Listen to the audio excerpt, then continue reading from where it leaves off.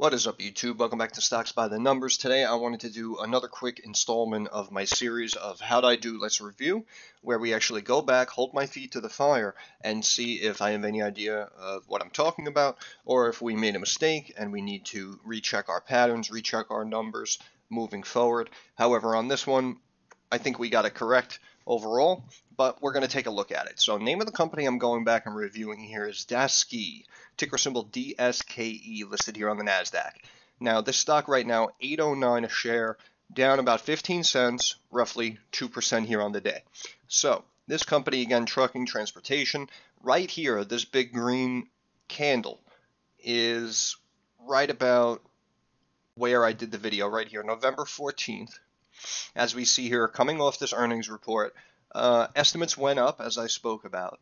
Revenue came in slightly light. However, I said that me personally, I wouldn't view that as too much of a red flag. The stock was still undervalued there, in my opinion. Again, stock was $6.55, I believe, when I made the video. And as we see, we had a little jump up here to the low sevens, and then the stock immediately kind of started to pull back to about this 540 level. Now, when we looked at stock charts last time for the company, I noted the 200-day moving average was showing some pretty decent support for the stock, and I believe that was at about 580. So as the stock started to pull back a little bit, obviously that would have shifted. The moving average would have begun to shift down just a few cents. However, I did say at 580 I would be a buyer, and if you recall, the insiders purchased, I think it was roughly 18 million shares at about $6 was their cost basis. So that's why first reviewing the video at 655, I felt it was a buy. The numbers look good. Everything looked good. And then I said, obviously, if it pulls back and you can get in at sub 6, that would be a phenomenal entry. And as we see here, drops down to under 5.5. So anyone who stepped in, even at 6.5 or down at 6 when it pulled back, or sub 6, congratulations, obviously you're up, at least 20 to 30% here. And as we see here, it bounced off of these lows here, roughly 540, and then rallied all the way up to about 9.5 here. Had a nice rally going into this earnings report, and then as we see here, the company beat very nicely on the profitability side and came in 11 million over revenue estimates there. And the stock again ran up to 956, had a nice pullback back to that about 6.5 level, and has since just been slowly channeling upward, sitting here north of $8 a share. So overall, again, in the short term, a couple of months after I made the video, it did pull back. However, again, if I liked it at 6.5, I would have loved it at 5.5. So if I was a buyer when I made the video and then I saw the pullback here, which some of you may have, you would have stepped in and potentially bought some more shares down there at the 5.5 level. If you did that again, congratulations. But hey, if you missed it again, overall, even at 810 up here, I still do think it's undervalued. Again, the company's bringing in roughly 400 million a quarter, and the stock right now has a market cap of 365 million. Now, again, I know a little wishy-washy here on the profitability side. However, you just can't deny the business here. 16, 17, takes a dip down in 2020 like everything else did, sub 1.5, back up to 1.5, back up to almost 1.8. So the company's now bringing in like, $1.6, $1.8 billion a year, and the market cap's 360 million. And also, analysts here have an overall buy on it. We're looking at a price target of roughly $13. So we definitely still have room to grow here. And excuse me, even if the stock doubles, that'll bring it up to 16. You're still looking at a market cap of, 730, 750 million, which technically could still be viewed as undervalued. However, it'd be much, much more realistic. Now, that would pump the PE up to north of 24, which may be a little high for the sector. However, again, because the company is actually doing decent business and growing and bringing this revenue in, it's not too crazy to have a 20-plus PE on a stock like this. But overall, I still do like Daseke, but I wanted to show you guys here, if we back out, we look at these trend lines, So what we're seeing here is these are the highs going back to, looks like the tail end of 2017, and I drew a trend line from the low, again, pandemic. And as we see, this is basically forming this triangle, right? This rising triangle. And what this is called is an ascending triangle. And in an ascending triangle, technically, is a bullish pattern. So if it stays the course here, as we see, we're closing in on the apex. Looks like it's more towards the tail end of this year, 2023. And technically, if earnings remain strong, it will potentially get to this point, rise up here to the top trend line, which as we see is about 1260, 1270, which is analyst price targets. And then it will most likely break out above that top trend line and start to rally into the 15s and the 16s.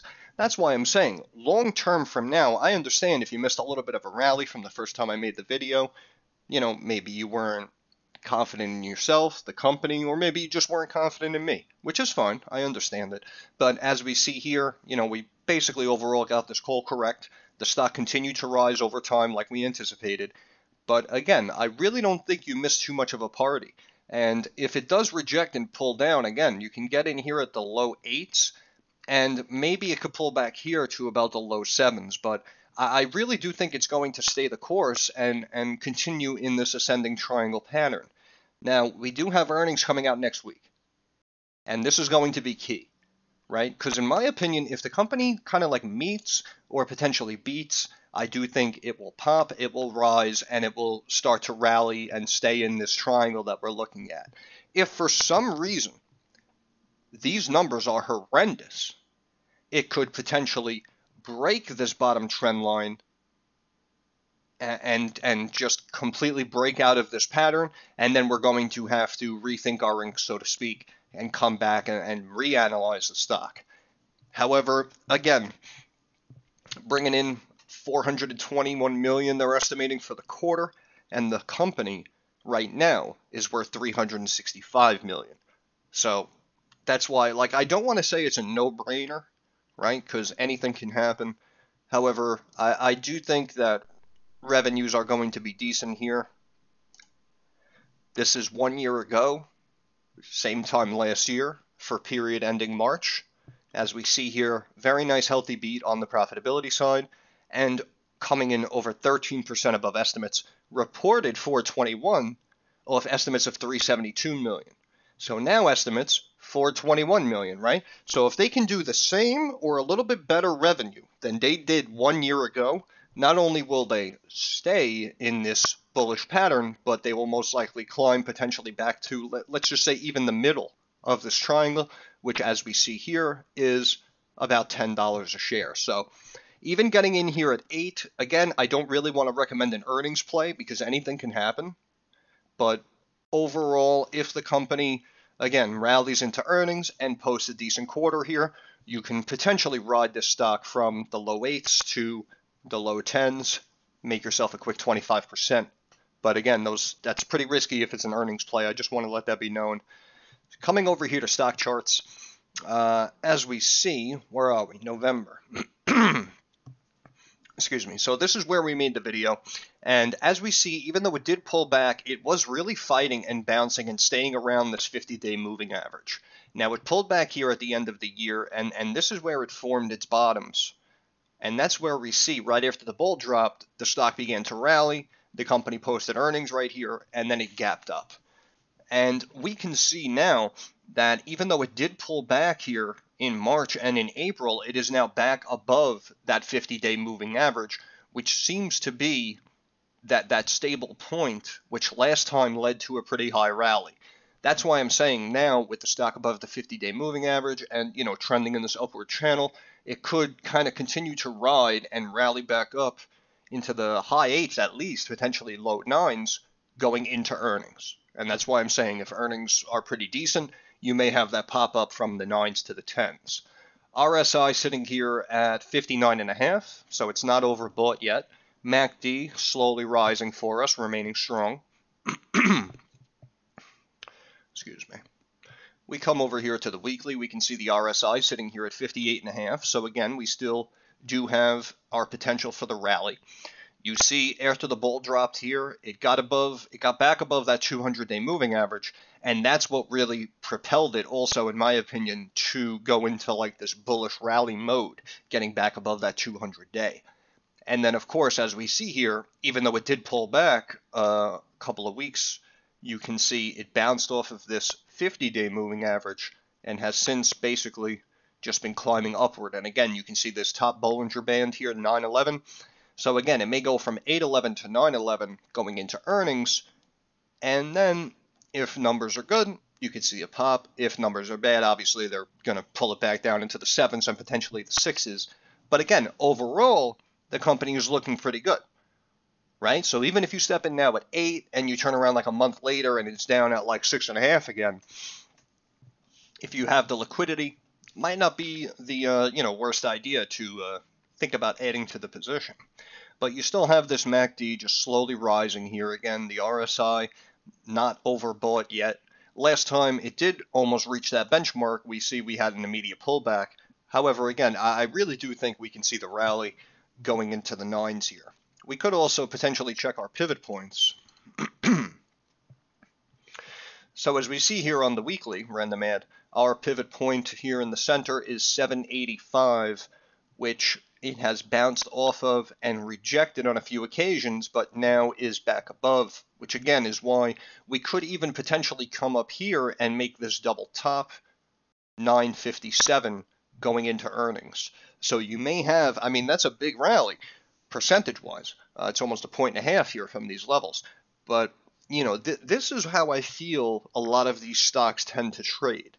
They'll form the patterns going into the catalyst. The catalyst in this case would be the earnings coming out 1 week from today, right? So they form the double top.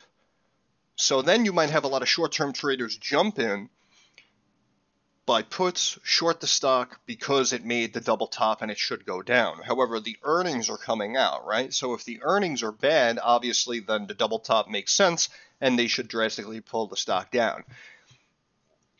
But also, if the earnings are pretty healthy and come in above estimates, then of course the double top is not really going to be there, and then the stock is going to climb up, into the 980s and the 10s, and it's going to wipe away that double top. So I know it sounds crazy, and it might not make much sense because I know that, I was in the industry for a couple of years. I may have a little more knowledge and experience than you guys, but again, I can't I can't upload my mind and have you download it into your mind. However, trust me when I tell you, I do see this all the time. Stocks will like sell off into a channel, into like a falling wedge, which technically is bullish, going right into earnings. And then if the earnings come out good, you had the pattern, you had the earnings, so the stock rallies, it all makes sense. However, I've seen falling wedges, and you bet that it's going to go higher, and then the company, even if they like meet earnings, sometimes they'll just break down because it's just not above analyst expectations. And sometimes there's a lot to take in here, but overall, look at the numbers. As we said, the fundamentals of this stock do look pretty healthy. And now again, the technicals, as we see here, even on the daily, the pivot point of 782 that we recently bounced off of a few times. And technically, the next stop should be about 860, 870 here on the daily. We go back to the weekly real quick because I just want to see. Yeah, next stop was up at 11. But I do feel it can get back to this level at least. Where are we here? Up here, yeah. So like 8.5 in the short term. And that's why I'm saying it may come up to 870, which is the next resistance level. But of course, going back to the Bollinger Bands here, 835, so you still have a little bit of room on the daily, but on the weekly, 911.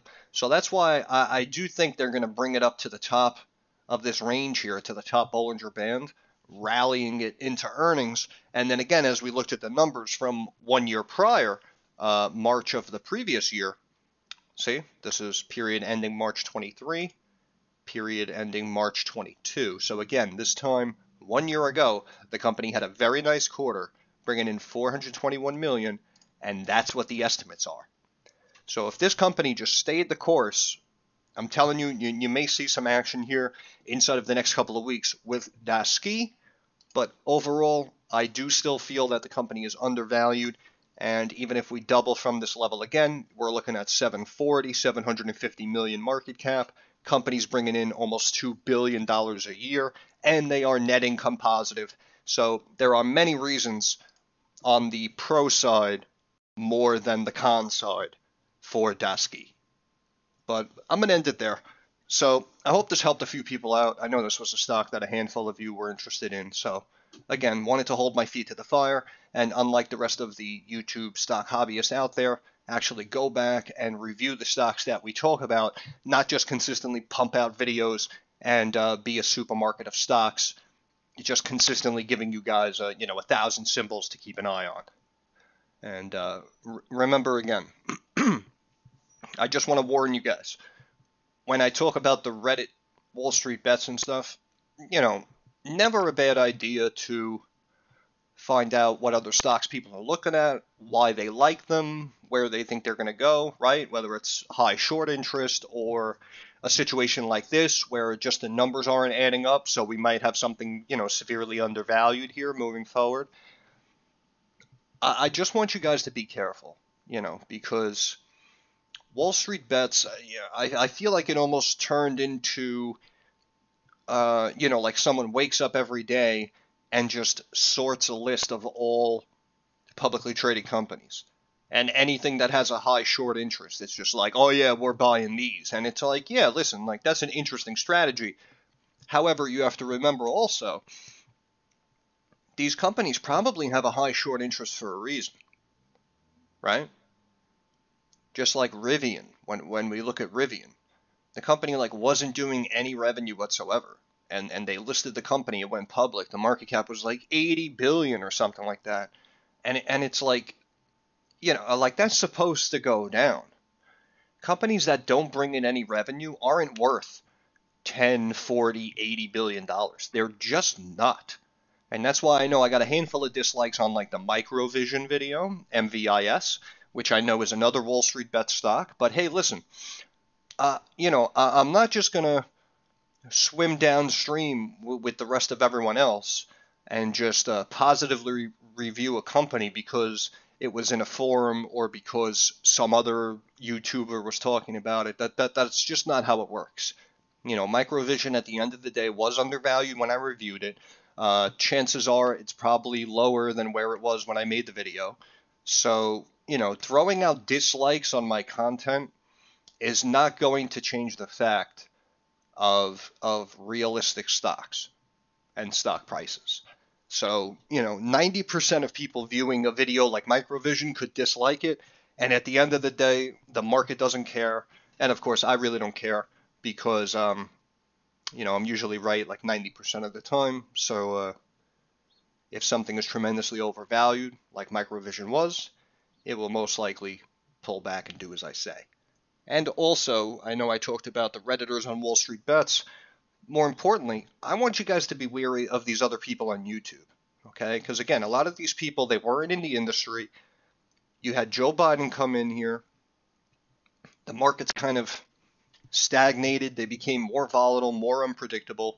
That there was, rate hikes and inflation numbers were increasing, yet they tried to have the market increase. And then a lot of people felt that everything was stable, so they stepped into the market. And then, of course, they started to sell it off in chunks, starting to act like now the bad news is important news.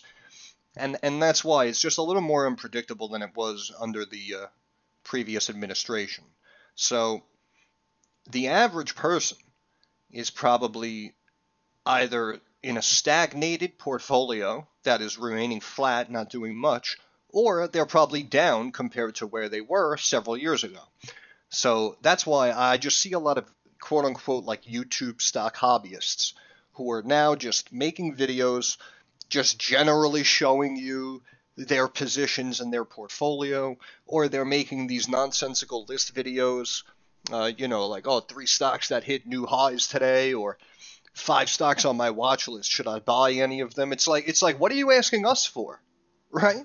It's like I'm an investor, I'm a trader, I'm coming on YouTube to try to get some insight, whether it's education, whether it's a stock I should keep an eye on, whether it's something you feel is overvalued or undervalued or is going to have good or bad earnings, whatever it may be, right? You're supposed to give me some insight. You're supposed to give me some direction. Just making a video going down a list. Oh yeah, look, AMD is flat. It's up a little bit. Verizon's down today over 2.5%. DraftKings is down over 2.5%. It's like you're telling me what I already know. You're not bringing anything to the table. So forget about subscribing to these people. Actually listening to these people could be very, very dangerous for you, your portfolio, your family, your future, everything. So again, just be wary of people who are making a YouTube channel and pumping out videos as a hedge to eventually bring in some ad revenue to offset the losses that they're currently taking, as opposed to someone who actually was in the industry, has an idea of what they're talking about. Again, I'm correct like 80 to 90% of the time. I would say if I make a video or bring something to the table, I usually have high conviction of whether I really like it or it's really overvalued. And I kind of give you guys some sort of direction. So again, comparing me to some other YouTubers, I'm sure you guys can appreciate what I bring to the table. And again, this How'd I Do Let's Review series, these other channels just pump out these videos of stocks. You never see them go back and say, oh, I really got this one wrong. It's down 40%. I messed up. My bad. Right? You never hear anyone anymore take accountability. And even though I'm not your advisor and you're not paying me to do this, I'd still go back, hold my feet to the fire, and hold myself accountable for my calls to show you guys, how much better I am than the average bear out there. But I'm going to leave it there. So once again, this is Stocks by the Numbers. I want to thank you guys for stopping by. If you have any questions, comments, or concerns, drop it down in the comments section. I'm usually very quick to reply. Just like everyone on YouTube says, like the video, thumbs up, helps out the algorithm, helps me get a few more eyes on the channel. Subscribe to the channel. Means a lot to me watching the community grow. But more importantly, moving forward, like I always say, I understand that markets are rocky and they're volatile and they're uncertain. So I want to wish everyone success. I hope everyone makes a couple of dollars. Stay safe, stay sharp, stay disciplined, stay focused, stay positive. And thanks for stopping by. I'll catch you guys in the next one.